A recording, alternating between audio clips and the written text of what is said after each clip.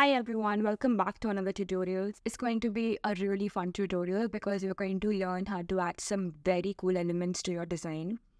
It's as simple to add but looks very fun. It looks like, I don't know how much effort has been put into making something like that. Having said that, look at this very simple design right here. It's literally just a blue background with some text on top of it. Now, if you want to make this something that stands out and grabs attention, here's how you can do that. And that too in less than 5 minutes. So what I'm going to do here is let's just go to framer.supply.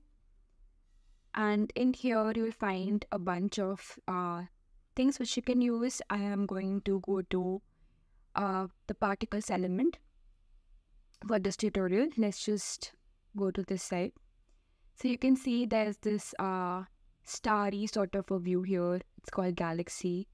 There's lines, these lines get connected, emojis, and you can, just click and drag multiple things, a Pikachu, gradients, a lot of things.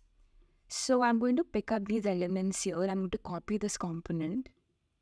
And what I'm going to do is I am going to elevate this simple looking screen here by adding some gradients in the background. And not just gradients, I'm going to add some moving gradients. So we're just going to, in this tutorial, we'll explore a bunch of things we can do by just using these particles really. Let's just get started with one to begin with. So I'm going to paste this by just pressing Command V. And I have this thing here, and let's just send to back. And I'm going to make it cover the entire screen. I'm going to ensure it's pinned on all sides and the position is set to absolute. So this looks good now. What I'm going to do here is we don't need the background. So I'm going to reduce that the opacity to 0. So once that is done, we'll have something like this. Now let's go to the particles and we'll see a bunch of options available here. Now this is where we can start doing the magic really. So if you go to colors here, you can add a bunch of colors. For example, in this one particularly, let's just add a shade of orange. Okay, you can probably see like really small particles here. I am going to change the size in a bit, but let's just change the colors. Let's just add orange. And I'm going to add another color here, something like maybe yellow. Let's just add these two colors to begin with. And I'm going to change the amount. Let's just let that be. Let's just make the size bigger to first see. Let's just make it 10. So now you can see it wasn't really visible earlier. So let's just make it, we can give it an absolute value, or we can also change it and make it a range. For example, from maybe 100 to 200.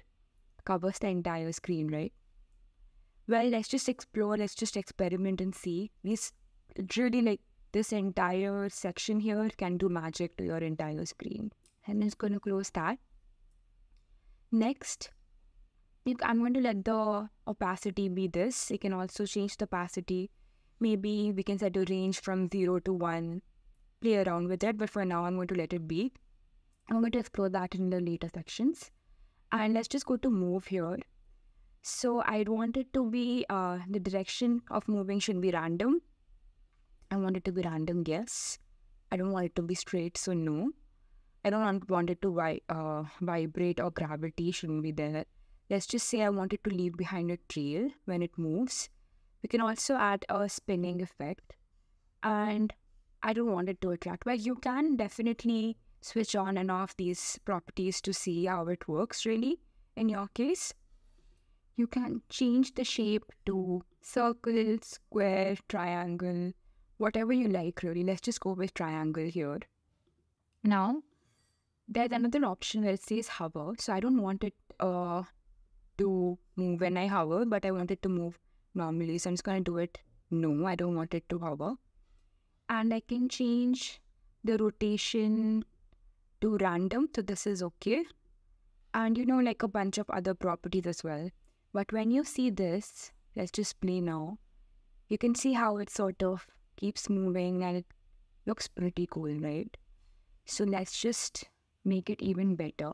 Now, what if I want to sort of add like a gradient blur to it or something like that? What I'm going to do here is I'm going to select this, add a frame here. Now, I want to add the blur effect in here, but that isn't possible currently because it's not available. So what we're going to do is I'm going to add it inside a frame, and in the frame, I'm going to add the blur properties. So what I'm going to do is I'm going to go to Style, Add, Filters, and I'll say blur. So how much blur do I want? Be careful with this because the more amount of blur you add, it's going to affect the impact of your, like, the performance of your website. So you have to be really careful. If your website takes too long to load, then you know what's going wrong here. So you add the blur and you can see how it looks now. You know how the gradients are moving. It looks pretty cool, isn't it? So we can do a lot with that. We can also add some blending modes in here. Something similar to this. To lighten, you can just play around with it. For example, if you do lighten, it will look something like this. And you can also do hard light. All of this looks really cool. I mean, it's so simple and so super fast to implement, and it looks so nice. So this is like this is just a playground. You can just do anything and everything here. So this was just one of the ideas. Let's just go back to, let's just do another style here. So I made a widget in here, right? This is a widget. Let's just make this widget more interesting. How we can do that is, so what I'm going to do is I'm going to go back to my component here. I'm going to copy the component and I'm going to paste it inside this frame. So since there's a stack and everything here, let's just select this stack and I'm going to put it below. I'm going to paste it here and I'm going to make sure it sort of fits in. I'm going to get rid of the background color and I'm going to place it right inside the box again. So yeah, now if I go to layers, I have this particles element right in here. So again, I can add some really cool colors. So this time I'm going to add more amount of colors. I have a few hex codes in mind, so I'm going to add that. So let's just go to hex and change this to the right numbers in here to get all the colors that we want. So these are some nice number of colors that I've added here. Next, I'm going to let the FPS be 60. I can change the amount to maybe, I don't know, maybe 50. And I'm going to let the density be as it is. And let's just change the size. I'm going to make it range from 1 to 20 or maybe 15, just to add that playfulness here. And let's change the opacity 0 to 1 and change the movement to random direction out. We can just make it, we can add a list of things like bounce horizontal, bounce vertical. I just want it to bounce. Can make it trail, spin, yes. And I want it to attract, no. Okay, just randomly changing these properties. Change the shape to circle.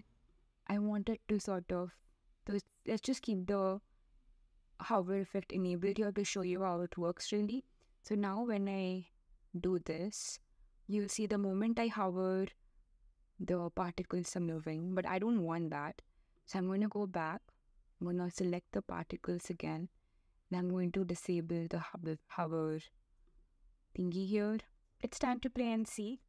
So you know how this simple widget looks pretty interesting with little balls floating in the backdrop. You know how you can keep playing with these properties right here, try out different variations and combinations. And in my case, I landed up with something very crazy and I'll show you in a minute. So when you play it, I just turned on the trail effect and this is what I got. It looks like, gives like a fireworks sort of a feeling.